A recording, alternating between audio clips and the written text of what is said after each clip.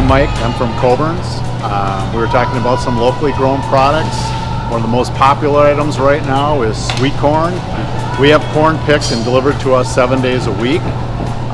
It's coming locally right from around this area, close to our store. We do have some of our stores that choose a grower that's right in their proximity. They can choose that if they wish.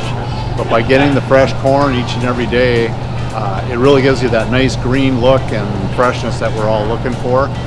We have other items. We've got the cucumbers, we've got dill, tomatoes, cabbage, squashes that are all now coming into season.